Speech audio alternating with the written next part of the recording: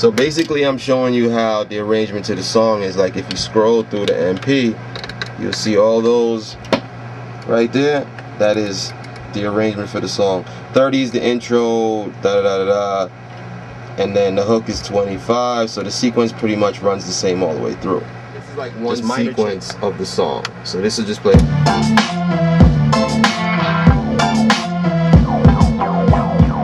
It's like a slight drum change, and then we have, oh, that's a whole nother beat I'm working on. It ain't even finished yet. But this is like another part of it.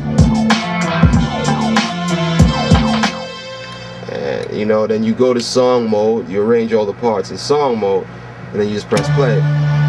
It's like the little intro. I'm gonna change that, but that's the intro.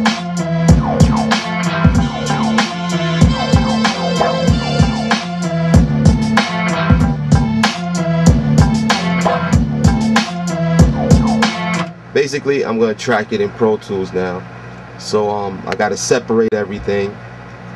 See, I'm not one of those Fruity Loop Reason users that, you know, I can just do the WAV files. Like, I use my MP, I use the Phantom, and then I got a whole rack of shit here that I use, you know, G5.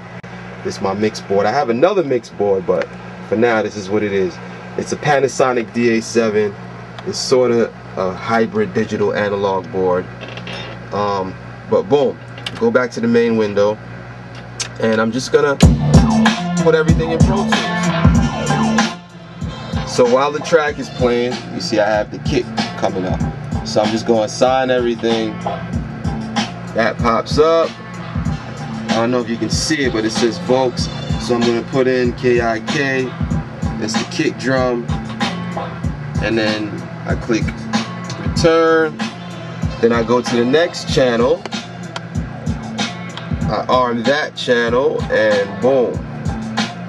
Now I've got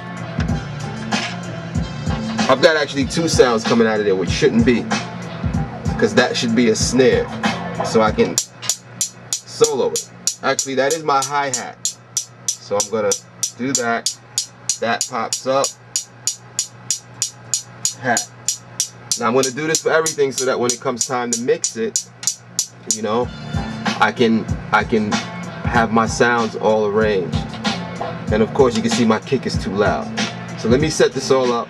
And this is the buses, you know what I'm saying? So these four faders here, that's how I get the sounds from the MP and all the other modules into Pro Tools. So boom, this just adjusts the level so that nothing's peaking, nothing's bleeding. And now I'm ready to track the beat. But the first thing you gotta do with the MP is, you have to go mode, MIDI sync, you get to the sync window and you change that to MIDI clock. And then you hit mode again and you go into song mode, right? Now if you look, when I press play on Pro Tools, the MP should start to play. So now after you do that, when I press play, you're gonna see this little counter start moving. When I press play, it's gonna trigger my MP, right? So I'm gonna go up here, press play. See, it's playing.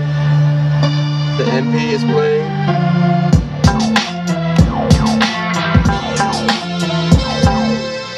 And that's basically gonna be how I track my song. So I'll show you in a second. Once I put everything in record, so and I've named everything: kick, hat, clap, open hat, slow guitar. The one that's not highlighted red, I haven't assigned yet, and I've got a wah guitar in there. So I'm gonna now go back up here, and I'll show you in the other window.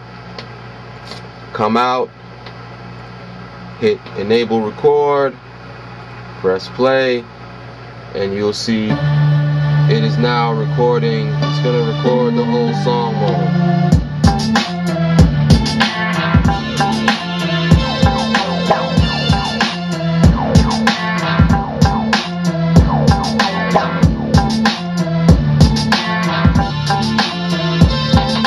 See, it's now tracking everything out.